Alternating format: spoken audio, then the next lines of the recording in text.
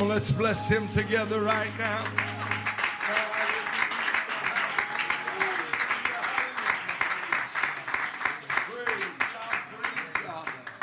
Amen. It is indeed an honor to be here tonight. And it's been a long time since I have been in Jennings, Louisiana. And I used to travel through here quite a bit growing up in Baton Rouge. And then I went to college at McNeese, so spent a lot of time running up and down the highway and got gas a lot of times around here and late night snacks on the way home. And but it is a privilege to be here refueling in the Holy Ghost. Amen. And it is a single privilege to be here with your fine pastor. How many love Brother and Sister Townley and their family?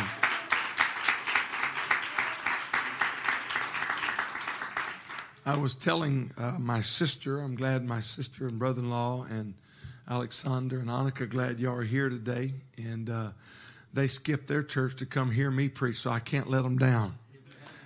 And glad they drove over. But I was telling them about Brother Townley, and I'll just tell you what I told them. I told Myles, I said, Brother Townley is the closest thing I know like my father. And my father is a man of strength, is a man of courage. He's a man of few words, but when he speaks, it has a lot of weight.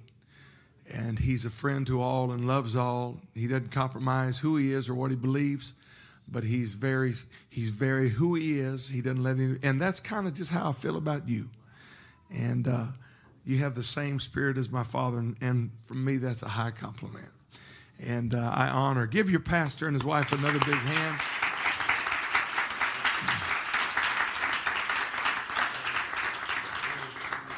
I told the men at the conference, which, by the way, was outstanding, and I'd heard there was a good meeting and that it was well attended.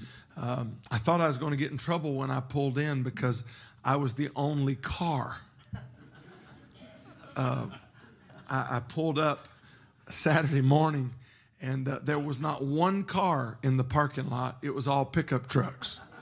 And there was a bunch of brethren standing out there. And so I had to turn on my southern drawl. I had to drop California. And I said, would it be okay if I parked this car out here with all these trucks? And they said, well, come on in. Amen. So I apologize. I didn't drive my pickup today. I'm in a rent car that says Texas, so that's enough to get in a fight over around here. And but it's good to be on this side of the Sabine. Amen. In Louisiana. I love Louisiana. And I went to Steamboat Bill's today and got some crawfish tails. Y'all don't even know what that does to a boy in California that can't get it anymore. It was like a little bit of the marriage supper of the Lamb ahead of time. Amen. Amen. But it's good to be here, and I like what I feel. This is a worshiping church. It's my first time here, but I already feel like I'm at home. I hope that's okay. Amen. Good to see my California boy here. Amen. If we get in trouble, you're with me, okay? All right. And, love the Hodge family, and thankful for what God has done in his life. And as has already been stated, I've had the privilege of working the last 2 or 3 years with your pastor and his wife in Honduras. And what a man of God. What a teacher of the word. And this is a church that it's evident that the word of God is received. Amen. There's a lot of great preachers that don't pastor great churches because there's no ebb and flow. There's nothing that comes back. Not the movement and the interaction. And but it's obvious that this church has bought into the message that is preached by this man of God. And I feel unity here. I feel victory here. Amen. And I took a drive by your new property. And it just looks like y'all just gonna leave the neighborhood and take over. Amen. Hallelujah. What a beautiful location. And I'm excited for you what the future holds. If you have your Bible, let's go to 2 Timothy chapter 3. Is it all right if I move this right here? Amen. Yeah, you got water. Amen. Let's go to 2 Timothy chapter 3, and if we get there, we'll see where this goes. We'll read a second scripture. I can't guarantee I'll preach it. We'll just see how far this goes. But let's go to 2 Timothy chapter 3 to begin. And let's read the first 5 verses. This know also that in the last days, everybody say the last days, perilous times shall come. For men shall be lovers of their own selves, covetous, boasters, proud, blasphemers, disobedient to parents. I mean, there's always been disobedient kids, but evidently it's growing. I just thought I'd slide that in there. Unthankful, unholy, without natural affection, truce breakers, false accusers, incontinent, fierce, despisers of those that are good, traitors, heady, high-minded, lover of pleasures more than lovers of God. This is a pretty ugly list of people to encounter. And they're going to be there in the last days. And just by reading the list, I think it's evident we're in the last days. If you didn't have any other clue, just read those first 4 verses and you say, oh, we must be there. And maybe not in Jennings, but at least where I live, it's like that. But into this mix of obvious, problematic people is included in verse 5, a sobering thing when you think of the list that it's included with, having a form of godliness, but denying the power thereof.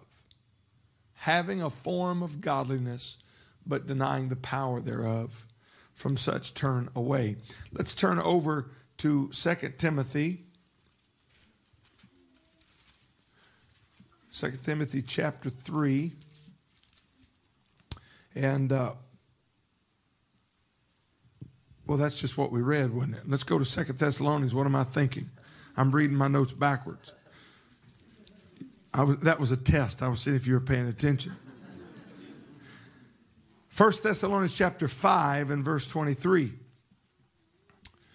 And the very God of peace sanctify you wholly. Everybody say completely. Completely. Just a little note.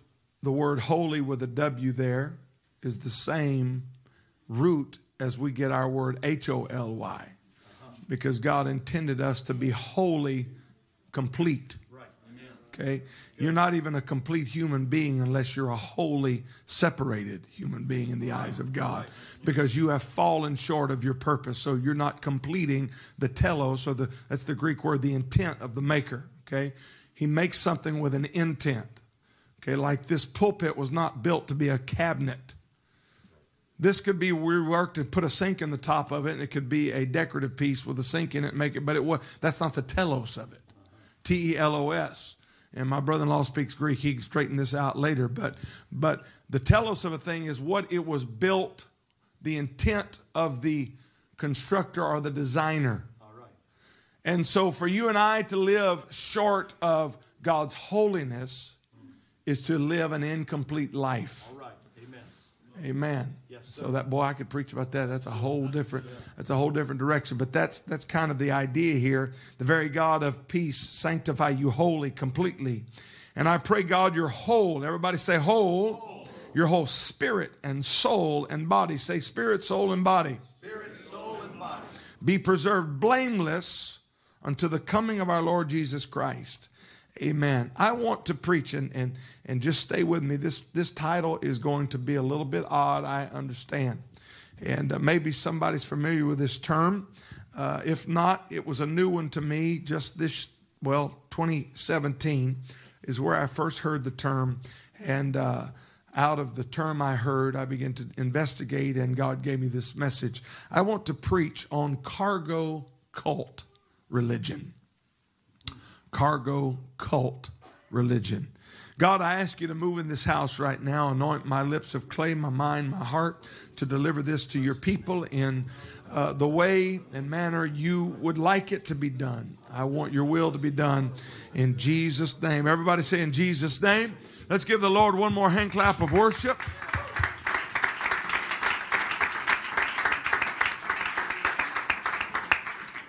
You may be seated.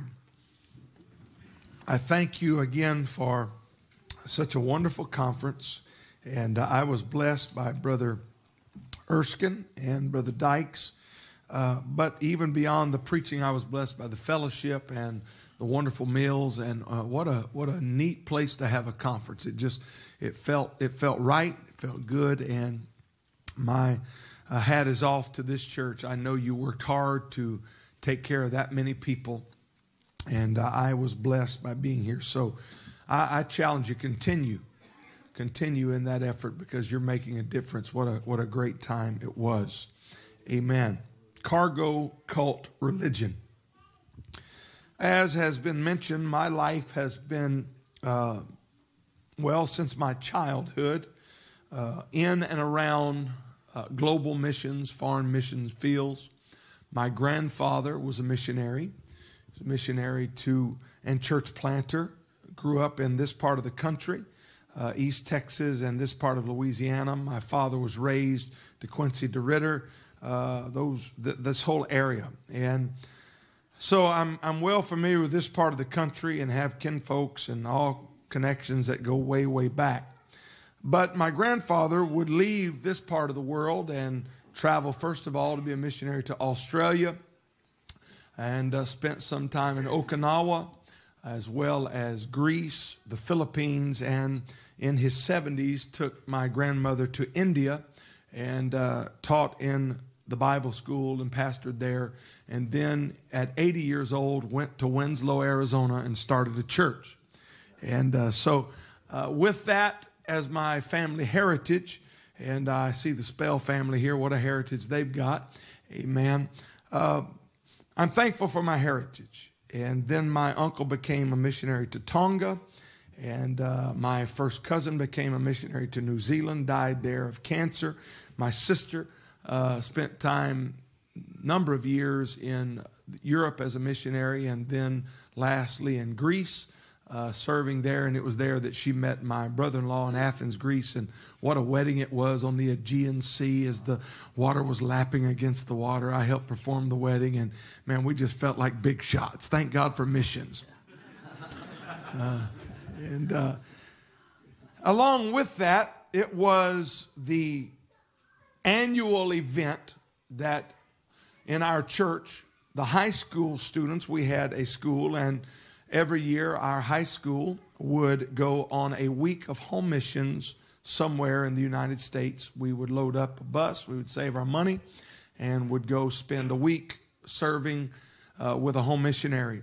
And then for all of those that were out of high school, in that summer there would also be 7 to 9 days where there was a foreign missions trip that was taken normally to Central America, and that was where we would look forward to. So my life grew up around missions, and so I have continued that. I have it got in me, and I can't just sit at home. I've got to go reach. It's just kind of the way it is, and I appreciate that. But God opened up doors for me to some time back to minister in the South Pacific, in Samoa, and lately in the country of Fiji. And on my first trip to the Fijian Islands, I was made privy to something I had never encountered. I had never read about it. I had never heard about it. And while I was there, I was talking with a pastor, and he began to describe things that had happened during World War II in the South Pacific and what had unfolded in that part of the world that I found very interesting. I learned of a belief system in the South Pacific, primarily in Papua New Guinea, but it spread to the other Pacific islands because of people migrating from one place to the other. And I listened as I was informed about this thing called cargo cults. It was a term that was new to me. So when I returned home from Fiji, I began to look into cargo cult. The cargo cults began during World War II. The South Pacific, as you know, was the battleground for the world powers, and technology advanced beyond what had ever been experienced globally, but primarily in this part of the world, which were island people that had largely still function under a tribal system even to this day. If you travel to those nations and islands, they still operate with chiefs and paramount chiefs and so on and so forth. And so these were people that had largely lived off of their own little farm and sustenance and their little villages, and they had a ruling system, and it was family and village based, and there were chiefs and paramount chiefs, and on the list goes. This is the way the South Pacific had operated. And then into their world, suddenly there comes airplanes and ships and people. The Marshall Islands is one of the places that a plane had crashed, and the people thought these were gods from the heavens. As the pilot survived and climbed out of the plane, the people began to worship him. There's all of these interesting stories as you travel through the South Pacific Islands. But what had happened is this part of World War II was basically fought in the front yards of the indigenous peoples. They had little technology, if any. They had little education at this point. And due to the difficulty of getting there, they are extremely, even to this day, isolated in a sense. From California, it takes to get to the Fijian Islands, it takes you about 13 hours in an airplane. So you can imagine their world even 50 years ago.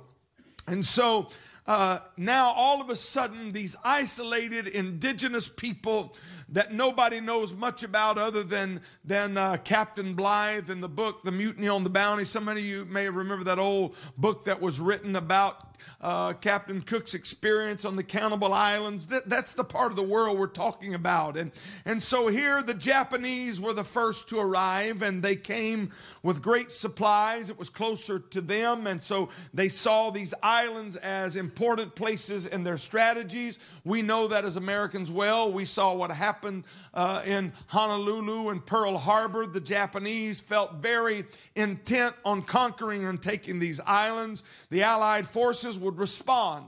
And maybe some of your family and friends were a part of this, as the Allied forces would invade and would capture an island at a time to take back, as well as set up the beachhead so that they could get their firepowers and equipment and planes and strategy closer to the action. And so they would move into, imagine, if you will, these remote, indigenous, uneducated, with no technology, beautiful, lush landscapes. Suddenly, men are dropping from the heavens. They're dropping technology and big vehicles, and they're pounding and paving airplane strips, and they're building ports, and the world for these people have changed. Right. And so these men roll in. Men and women roll in and begin to establish their bases. They establish, and it brought such drastic changes to the little islands in the South Pacific. And you know what happened, and thank God for the victories that were accomplished in that action. But have you ever thought of what happens when the conflict's over? Because now they have been, for the last number of years, as the war has gone on, they are watching plane after plane after plane drop supplies in. And they're watching what was at one time just a lush green field next to the beach, where they used to grow papayas or taro or watermelons or cucumbers. Now there's a big strip, and there's airplanes, and there's men in uniforms, and there's action, and the skies are lit up every night. And then as time goes by, peace comes, treaties are signed, the war is over, and there's just empty runways and empty hangars. Well, the military abandoned the bases and began, because now they had, honestly, in saving the world, if you will, they had destroyed parts of culture and parts of the island. And there was an obligation. There was things they felt we needed to do. A lot of people know what we did in Nagasaki and Hiroshima, but what we don't often talk about is 60 atomic bombs were dropped near the Marshall Islands as we were testing those bombs, destroying the ecosystem and the waters, and the fish died. Imagine that. We saw what it did to the cities. Look what it did to. And so there's this upheaval that was necessary, in a sense, to save the world. But so now the American forces and the Allied forces felt the responsibility to continue to help these people whose world had been they had not been involved. It was not their battle. They didn't even know who Hitler was. They didn't know any of that. They were isolated on the islands, and the world has been changed. And so I'm building this is the reason. Some of you said, I thought I was going to church. I didn't know I was going to history class. Y'all okay? Y'all, you interested in this? If anything, you won't be bored, hopefully. But there was the feeling we must continue to help. And so what would happen upon abandoning the bases, we didn't want to abandon the people. So we continued to fly airplanes to drop supplies to the indigenous peoples whose land had been devastated. There was an unintended consequence to our actions, because for every action there is a reaction. These simple, isolated, often uneducated people whose world had been turned upside down now begin to view the supplies as gifts from heaven. What I'm going to tell you is true. It's going to sound like somebody made this up, but this is really true. They begin to worship a god named Roosevelt. It was their pronunciation of the name they had heard these warriors say over and over again, Roosevelt. They begin to call him the god Roosevelt, who supplied the things that would fall from the heavens. There is, and still is, even to this day, a group of what are called John Frum worshipers. Frum, F-R-U-M-M. How did their deity get his name? He came from the cargo passages that they could struggle to read that said, from John. And so the pronunciation became John Frum. And they would begin to worship the deities of Roosevelt and John Frum. But as time went by, our obligation lessened as the land, so fertile and so beautiful, and even the ecosystem and everything God has made this world to function. And you go there, you don't see the damages today. It's grown, it's beautiful, it's lush, and the coral, and just amazing, that part of the world. And so as the returning of health to the nation and the crops and the culture came back, our obligation began to cease, and supplies began to come less frequently until they no longer were dropped. And the indigenous people still continued to wait for John Frum to bring supplies.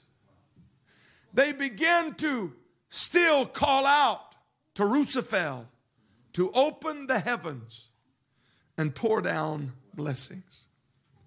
They begin to seek answers, true story, to pray to Roosevelt. And what is interesting to me, it boggled my mind, is the abandoned runways and airstrips became centers of worship. They would still see a plane fly over on its way to New Zealand or Australia, and they would run out and cry to Roosevelt, open up the heavens. And they knew it was called cargo. and they would ask for the cargo. Roosevelt released the cargo. But the plane was just headed to Australia. It never dropped anything. And so they begin to act out. Hear me. They begin to act out and build structures and tools. You don't believe me, do you? So sister screen lady, they built. Y'all can't see it, can you? Y'all go sit on the front row, at least for a minute.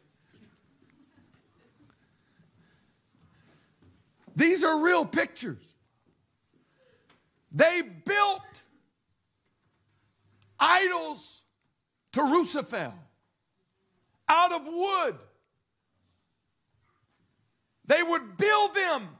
They would literally go climb in these airplanes made of wood and make the same noises sitting there in worship going.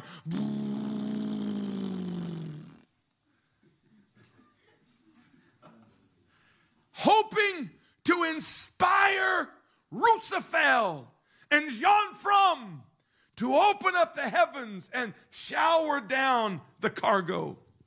Go to the next slide. They built others. They would gather under the wings. They still do it today.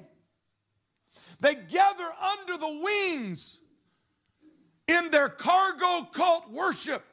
And they make the noises of airplanes. They dance around hoping to awaken Roosevelt, hoping that he will drop the blessings of food and materials and tools and things that they pray to Roosevelt. You think I'm making this up? They've even built terminals. What's the next picture I sent you? That's an airplane made of wood. Copying what they saw. I mean, this is their ability with wood. Oh, and I could go on and on. I think I sent you a couple more, or at least one more. They remember the goggles the pilots would wear. And they take it, they make goggles out of wood, and they have all of the attire. They have well, that's what it looks like. And if we can look just right, and if we can build it just right, and we can get the sound just right, that Roosevelt, and go to the next slide. And if we can zero in satellites made of hay and wood, hoping to get the attention. They sit in their wooden airplanes with wooden headphones next to haystacks designed to look like satellites, making the noise of the planes, building wooden jeeps. I've seen the wooden jeeps, hoping to get Roosevelt to drop the cargo, going through the motions, making the right sounds, making it look as if it's the real thing. Building structures, hoping that their worship will bring the cargo, led by persuasive, charismatic tribal leaders who have gotten educated now. Let's jump to 2018. That even today, this is still going on, even though they know it's not right. But here's what happens.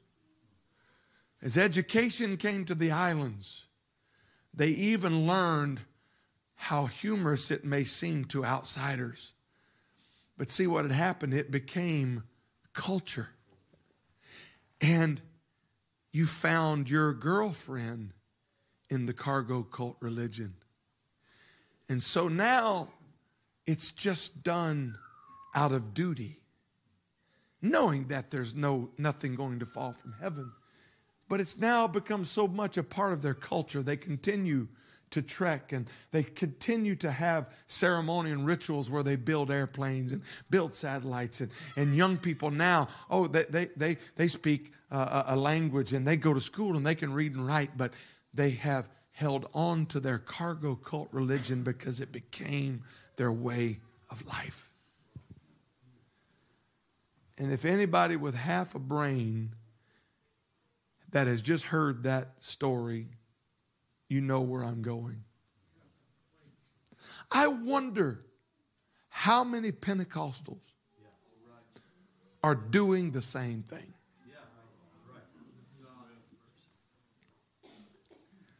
Going through the motions, making a bunch of noise, building a lot of buildings, having a form of godliness, but denying the power thereof. This isn't a negative message. I'm not a negative preacher. But as I sat there and I heard and I saw and I talked to these people about this, and I was saying, my God, how could this happen? But then I felt the Holy Ghost quicken me, and it was almost like God was kind of laughing like we were a while ago, saying so many people are just making noise, and as ridiculous as it is, I wonder if sometime God sees some of our worship the same way. That we've learned how to dress it right and how to build it right and how to wave it right. And we've learned how to have Pentecostal church, and we know what song to play and what little point to turn home. And we've learned, boy, we can raise our hands and look at our watch at the same time to see what time it is. And we're not out doing all those worldly things, thank God, but we're sometimes going through the motions, expecting God to open up the windows of heaven and shower down the cargo. Lord, I wonder how many of us, we just go straight to God. Give me, give me, give me, give me, give me, give me. I wonder how much of our dancing, running, shouting, singing, building, working is really about cargo. And what I felt the Holy Ghost tell me is what I'm wanting is more than worship for what you're going to get. But I want you to worship me out of a love, out of a relationship that moves beyond what I can give you, but moves beyond, God, what can I give back to you? Why don't we just do that right now? Come on, we're not just going to go through the motions, but let your heart get in this thing. Let your spirit get in this thing right now.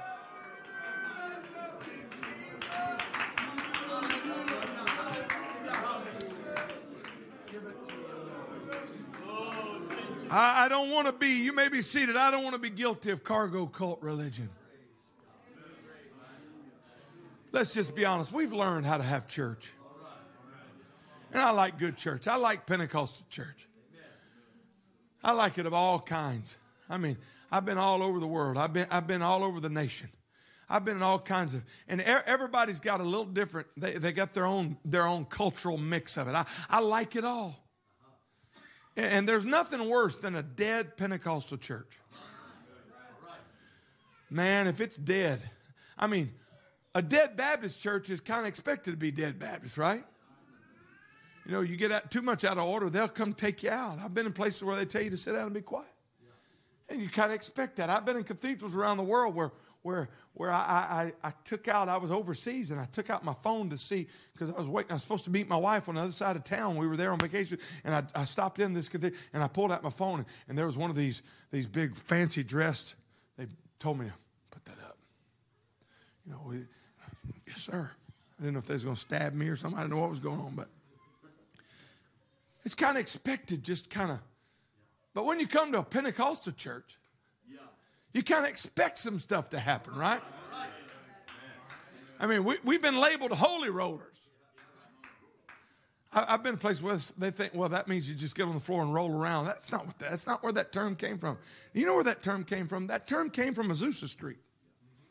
Well, actually, before it was the Bonnie Bray House. If you've ever been to the Bonnie Bray House where the Holy Ghost fell, it was on the side of a hill. Goes down to the street. It's probably twice as high as this up to the bottom from the street to the house. And there were so many people that got crammed in that place when the Holy Ghost started falling. They would get out on the porch and they would try to look in, and the Holy Ghost would hit, and they would get to worship it, and they would fall off that slope, and they'd wind up rolling down. And so people started calling them holy rollers. Some of y'all didn't know that. Well, you see, it's History 101. Now you know. I like Holy Roller Church. I'm not against shouting and dancing and doing all the things we do. I'm like Paul. I do it more than you all. I like what I feel. But I want to make sure that I haven't just learned the Pentecostal catechisms and the rituals of what Pentecost is, and in the process of doing the form of godliness, that I'm really not tapping into the power. I don't want to be guilty of. I want, when I'm dancing, I don't want just my legs in it. I want my heart in it.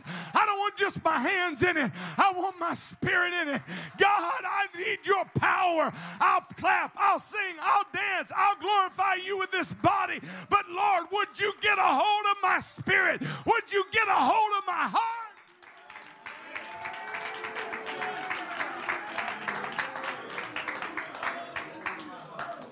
Hallelujah. I was surprised to learn that the scientific community has taken this phenomenon and applied it within the scientific community as a term when process resembles science. When process resembles science without understanding the true nature of what they are doing. So they're running tests and it resembles a certain scientific step, but they don't fully understand. And so the scientific community now, because of this phenomenon in the South Pacific, they call it cargo cult thinking.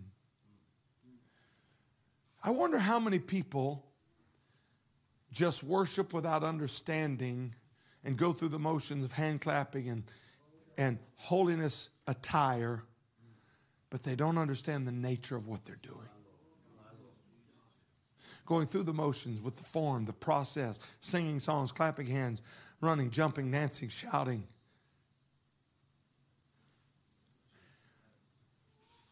I'm a pastor, okay? And I'll just go tell you the way it is sometimes where I'm at, not here in Jennings. It's not how high you jump. It's how straight do you walk when your feet hit the floor.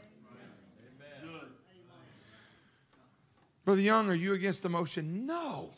You missed that. You missed that if you think that. Are you against holiness standards? No, not at all. They're necessary. But thinking that if we get the outside right, that's all there is to it. Thinking that if we shout hard enough or dance loud enough or whatever it may be, that's going to produce the favor from God.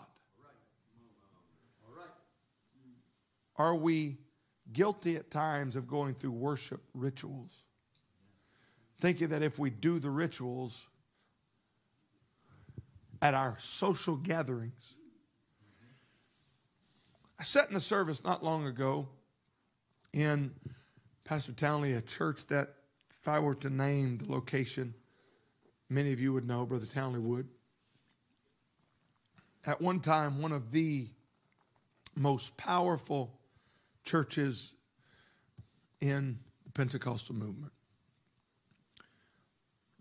A strong, vibrant, growing church. I preached there a number of times, and people received the Holy Ghost every time I had ever been there. It was known as a revival church. I sat in a service. I was there for a special occasion that was out of the ordinary. As I sat there, I could see the structure. I could see the form. It was hip. It was cool. It had been a long time since I had been there. And I looked around, and they had basically dressed the part. The preacher gave a cool sermon with a lot of attention to the verbiage and the detail. It was well thought out. You could tell he had spent a lot of time. And he even threw in a few holiness statements to appease the ancestors that were close by. But I got to be honest, I didn't feel very much. And I tried, Pastor Townley, what was missing? The words were right. The appearance was pretty on point. They were singing some of the same songs, but it felt like cargo cult. Godliness and righteousness was not actually a reality. There was form. It was a fashion. It was a generation that had learned the system for personal gain. And God was really not at the center of life. It was, what's the term, an empty suit? Dressed up, but empty. This is what Jesus said of the Pharisees. He said, you're white as sepulchres, but you're full of dead men's bones. Once a year they would come whitewash the sepulchres, to not for cleanliness or to make it sterile, or it was simply to make it look good. It really wasn't clean at all. Jesus was saying, you've got all the form, you've got all the fashion, you know how to whitewash everything, you know how to make it look just right. But he said, I can look in the heart, and you're full of dead men's bones. What he was saying is, there's no life there. There's no life there. When Brother Young, you came to Jennings to preach that to us, not because I think you're guilty. I preached this to my church, and they're not guilty. But I learned one thing: you take your vitamins. An ounce of prevention is better than a pound of cure. God don't let the apostolic church become a cargo cult religion. Don't let the strong side of faith get weak on the inside and deteriorate from the inside out. But let us, when we worship, move beyond just clapping and singing, and let that clapping and singing be an expression of a depth in our spirit where God has poured His fire and the heavens have opened up, yes, but not just to pour blessing down, but to ignite something inside of me. I don't want to be guilty of going through the form of righteousness and worship with God being absent from my being. I close with this. We are tripartite beings. We are body, soul, and spirit. You may be seated. Say body, soul, and spirit. That's how we exist. We understand our body. Our body, we operate through the five senses. We taste, we touch, we see, we smell, we hear. We are sensual, those senses. And it's through those senses that we interact with our world. But we also know that our body is not all there is to who we are. We know that we have a soul. What is our soul? Our soul is our mind. It's our imagination. It's our thoughts. It's our memories. It's our personality. It's our ego. It's us. And there's the interplay between our soul and our body. And your body reacts to your soul. And your soul can react to your body. For instance, let's use the idea of fear. Fear is an emotion. It's from our soul.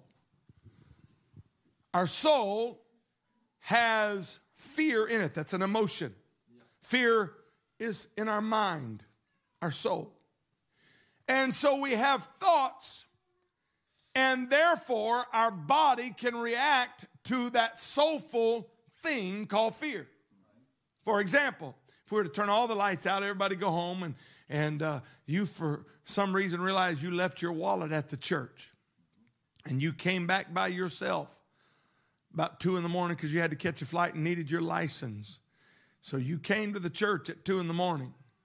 and all the lights are off, and Brother Townley's not there, and nobody's singing, and nobody's worshiping. Churches can be a little spooky at 2 a.m. Anybody know what I'm talking about? Y'all nodding? And you know, you didn't leave your wallet at the back on the table by the coach. You left it right here. And so that means you got to walk down that long aisle. And for some reason, you couldn't find the lights. And you know what we do? Jesus, I want to thank you. Jesus.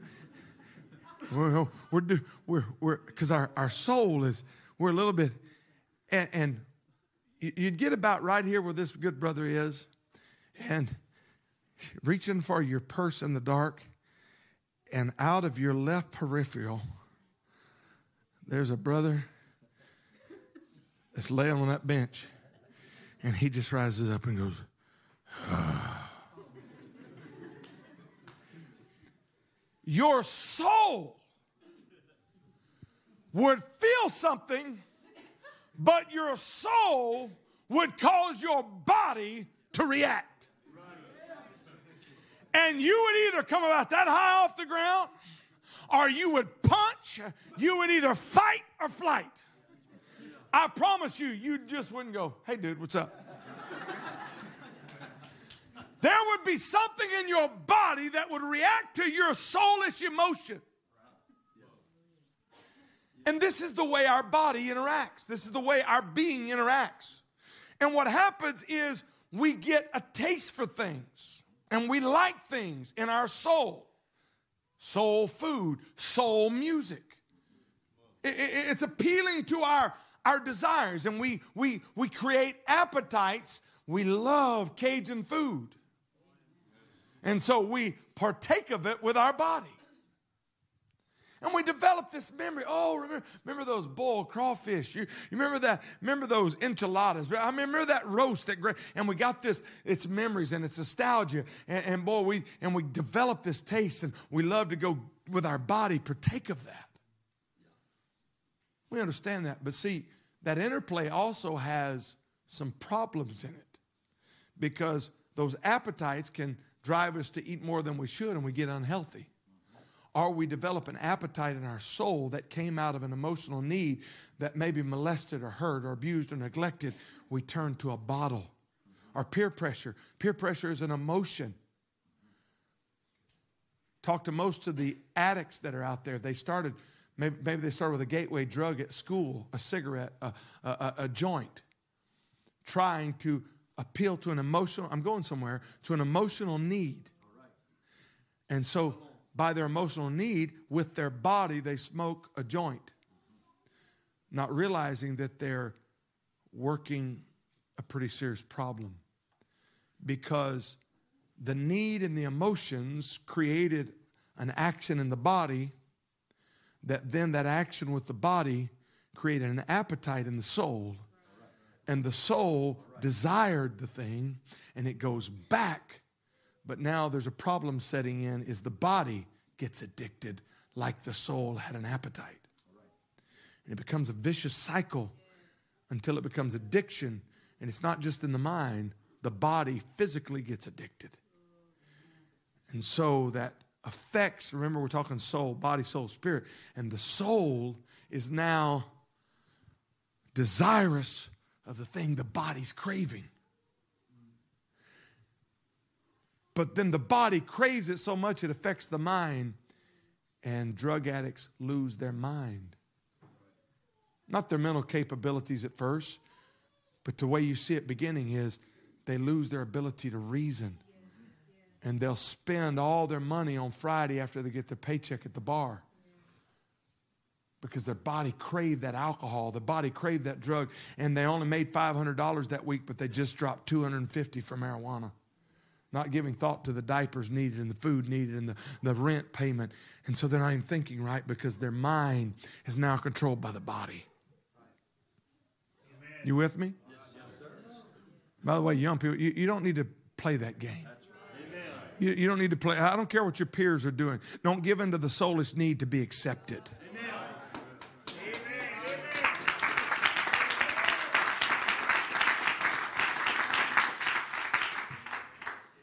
So I have a responsibility to this body. I'm to glorify God with my body. And the scripture we read, well, I guess we got time to get to it, okay? I'm to that second passage we read. He said that our spirit, soul, and body be preserved blameless. I got to make sure my body's blameless. I got to glorify God with this body. I don't need to be doing anything that would bring glory to God with this body. But I also have a responsibility with my mind. I have to control. Where's lust? It's played out in my body, but it's in my soul. It's in my mind. I have the responsibility. He said, that's what Jesus is talking about. He said, he that looketh on a woman. What he's saying is you got a responsibility of your mind too, not just your body. Well, I didn't do anything. No, you got to make sure your soul is sanctified too. So you got to do more than just go through the motions with your body. You got to make sure your soul's in this thing. You got to create some appetites that are right, that are going to affect your body. But here's the problem. The world's living not holy, H-O-L-Y. Therefore, they're not W-H-O-L-L-Y. They're not complete. The world is living as bipartite beings, not tripartite, because they're living in the soulish, fleshly, carnal. That's the carnal man. They're in this cycle of body, soul, body, soul, body, soul. They got spas. They got massage parlors. They got drug dens. They got pleasure houses. They got good restaurant. And life's about what good thing can I find? Where let's go to Disneyland. Life is about saving enough money to go get a little pleasure for a season. I mean, that's what the world looks for. Can we make enough money to retire with a good house and a good car? And can we have a good family? That's the world's life. The cycle of body and soul, body and soul, body and soul. So why am I preaching this? Because you got one more part in you. Your spirit. The spirit of a man is the candle of the Lord. That's old English language to say. It's like if I were putting it in modern vernacular, the spirit of a man is where God ignites a fire like a flashlight that shines in your soul and body. What are you saying, Brother Young? Let me break it real down real simple. And if this gets wrong, your pastor's right and I'm wrong. But let me tell you how I see this thing. You and I are body, soul, and spirit. When man sinned in the garden, when Adam and Eve sinned in the garden, the judgment was the day you eat of that tree, what's going to happen? Did they die? Well, the deep theological, there was separation from God, the spiritual death. That's what we always say. But let's just get real plain. They didn't die. But yet they did die. They lived like 900 and something years. So they lived a long time. They lived longer than you and I are living, and we're trying to be good apostolics. Those sinners lived 900 years.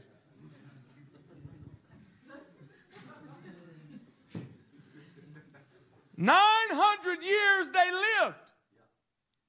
But yet they were dead the moment they ate the fruit. Here's what died. Their body didn't die. And their soul didn't die. Their spirit died. That part of humanity, everybody in this city that don't have God in their life is dead in sins and trespasses. They're spiritual zombies is what they are. They got a good functioning body, and they got a good functioning soul, or they got a bad functioning body with a bad functioning soul, but they're alive, but yet they're dead. Because the spirit of that man and woman is empty. That's what the devil looks for. That's what the Bible's referring to when it talks about it seeks dry places. It's looking for a home so that he can take you captive at its will. Here's a good way to understand, and I'll get back to my message and I'll wrap it up, musicians that come. Is that what happens is, this is the way I want you to see. This is the way I understand it in my mind and in my understanding. Everybody say, my spirit is renewed. The day I got up from an altar, from a pew, and went to the altar on a Sunday night in Baton Rouge, Louisiana, on the left-hand side, and I repented of my sins. I came up out of that altar talking in tongues that night at 13 years old. I was a new creature in Christ Jesus the moment that happened, Brother Hodge. But my name was still Myles. And I still had the same history, and I still love fried chicken. I still love green beans. My soul had the same memories. I still spoke the same language. I was the same person, but yet I was a new man. What was new? That new man walking in my shoes. You get the Holy Ghost tonight with a bad back, you're going to leave with a bad back unless God heals you. You're gonna go to the altar with diabetes and get the Holy Ghost, and you're going to leave with diabetes unless there's a miracle. What was not new was your body. You didn't pray through at an altar and lose 50 pounds. Well, it'd be nice. We'd all come talk in tongues, wouldn't we? We'd be like,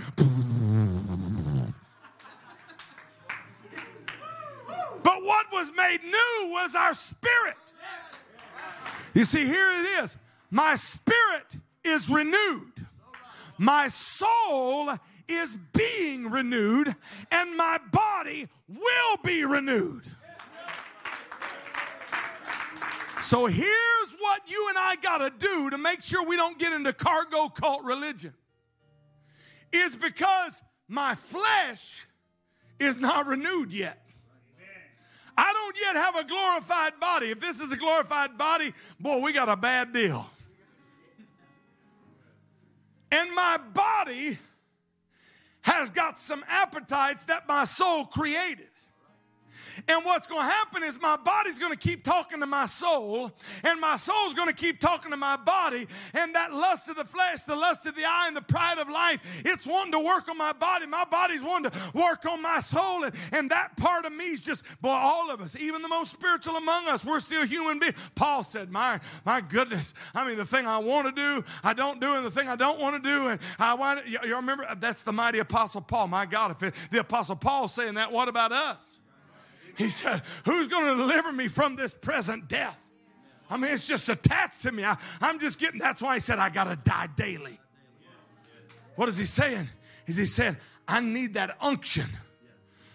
I need that. I want us to sing, singers, I want us to sing that song you were singing, that second song about like a burning fire blowing this place. Because I can't just come in here and just do my little church thing. I can't do this just because I like that song. Think about that. Man, I love that song. Yeah, but can you worship when you don't love the song? Come on. Oh, I love it when they sing that song. Yeah, I understand that. I like that too. People cry at Whitney Houston. Well, not now, but they did. I got to get updated. I don't know who the new singers are. I mean, people used to fall out when Elvis would touch them. That's soul, brother. That's soul stuff. We got to move beyond just the soulish desires and appetites. We've got to have the wind of the Spirit. Why? Because my flesh is evil and wicked. It wants to take me down. There's appetites in me, and there's tendencies in me, and there's attitudes in me, and there's things in me that have happened, that have been perpetrated in my life that are ugly. I got to make sure that fire is burning in my spirit that begins to input and download into my soul. So you're going to serve God. So you're going to live for God. I need that spirit. I need the Spirit of God burning in my spirit. So like a mighty fire, like a rushing wind, blow in this house. Why? Because I need it. Brother Townley, come help me. I need you to sing that song here. I don't know that song, but I liked it. If you're here and you don't want to just go through the motion, I know we could come clap and I know we could come sing, but when you step out of that aisle, I want you to come and say, God, ignite the flame in my spirit. I know my knees are hurting and my back's hurting and I'm a little overweight and I got a headache, but God, I got to go back to work tomorrow. I got to go back to the field tomorrow. I got to go back to the plant tomorrow. I got to go teach those kids tomorrow. I can't operate in the soul and the body. I need my spirit. I need my spirit illuminated. I need the fire. I don't want cargo cult religion. I don't want to just go through the motions. Blow in this house. Blow in this house right now. Spirit rain. Rain down. Holy Spirit rain. Holy Spirit rain. Rain down. Holy Spirit rain. Holy Spirit rain. Come on. Tap into the Holy Ghost right now. Tap into the Holy Ghost. Rain down. Holy Spirit rain. Holy Spirit rain.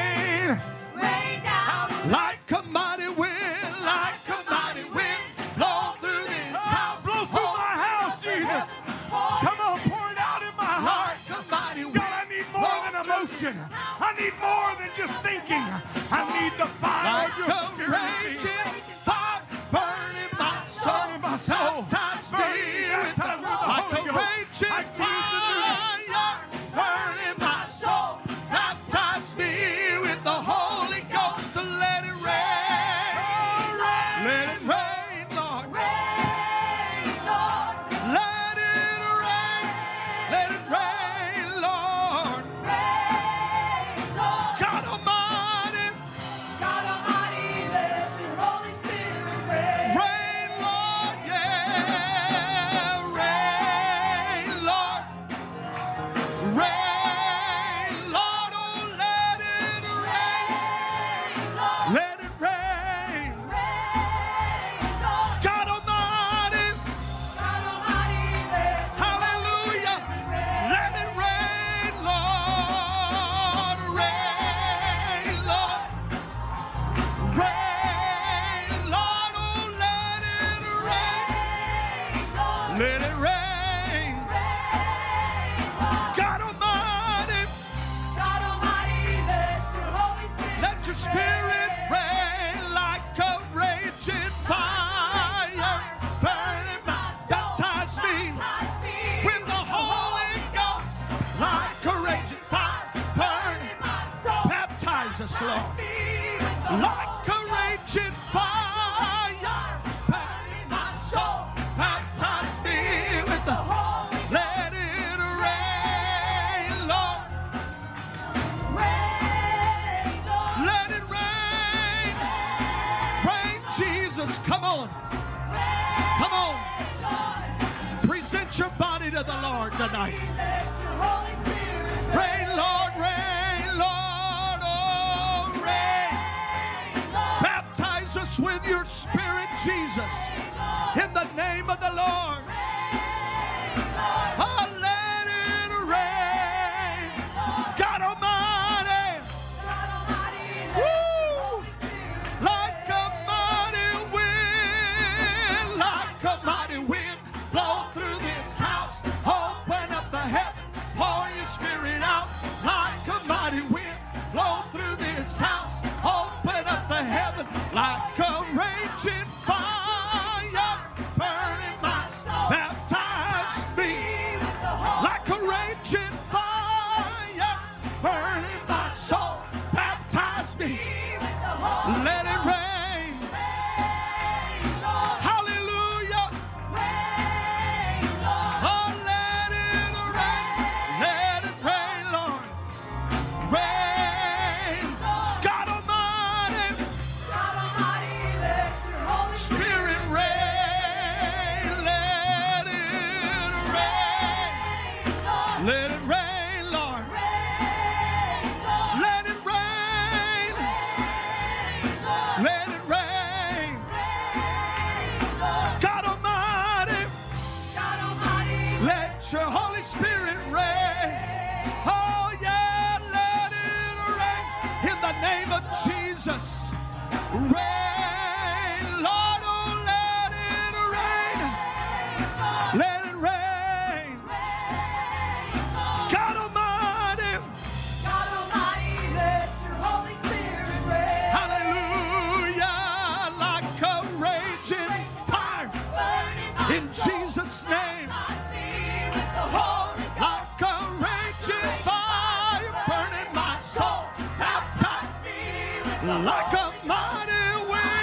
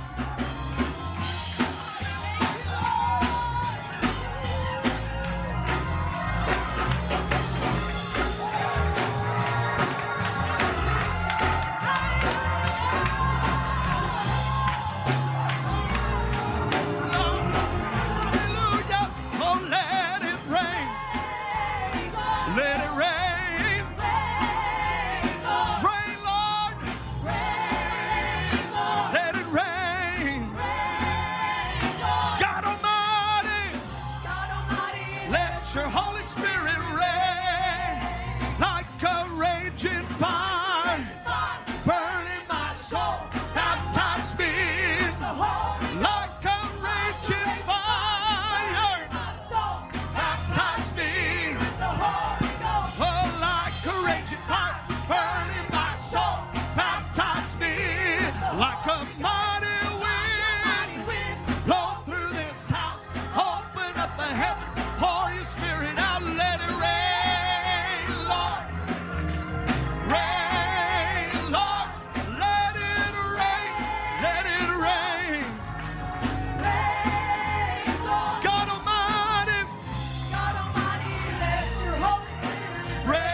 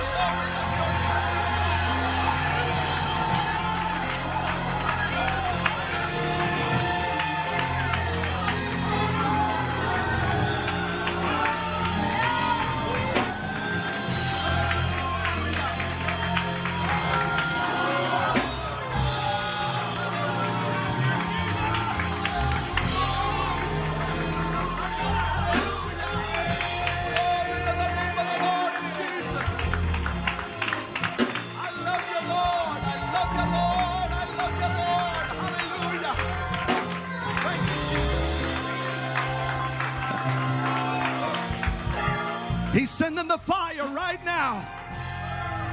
He's pouring out His Spirit right now. He's igniting your soul right now. He's giving life. He's breathing in you abundant life.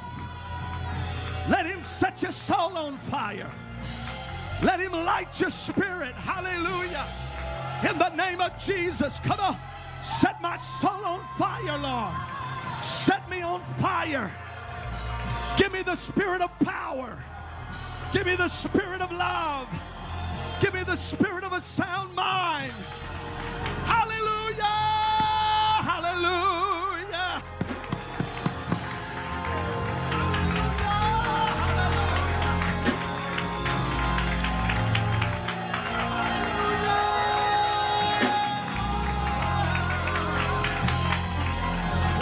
Come on, catch on fire.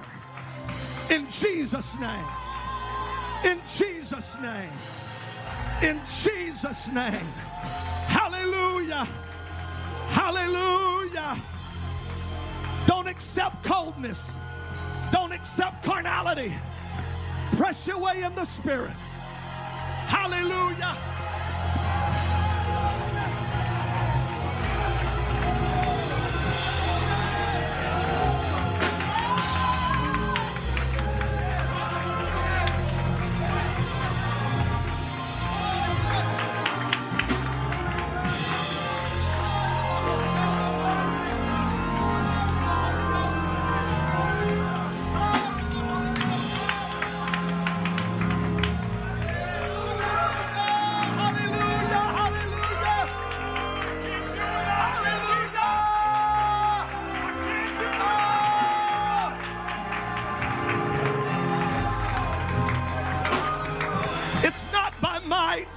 It's not by power. It's by my Spirit, saith the Lord. Hallelujah.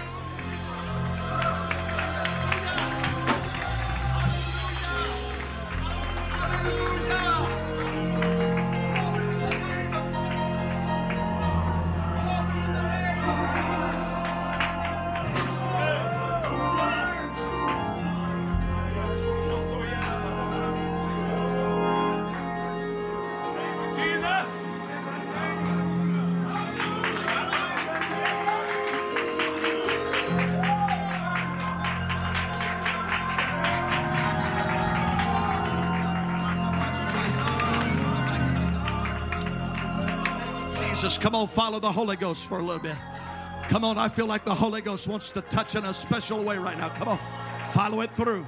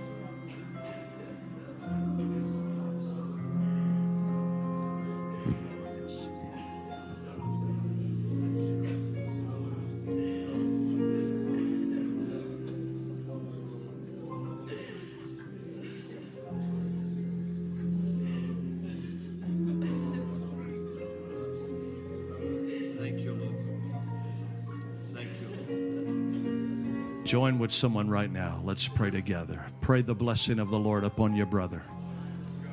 Come on, let's unite in sincerity. Let us become one. Let us become one. A company of one right now, presenting ourselves to the Lord. We're yours, God. We put ourselves on the altar, Lord. Send the fire. Consume us, God, with your glory. The spirit and the power of your will and the joy of the Holy Ghost. Joy and the power of the Holy Ghost. Joy of the power of the Holy Ghost. Joy of the power of the Holy Ghost. Lord.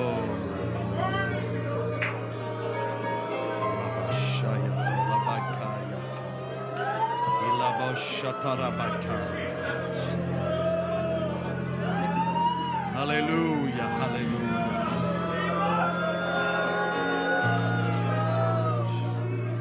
Boldness and courage in the Spirit. Boldness and courage in the Spirit. Glory, glory, glory, glory, glory.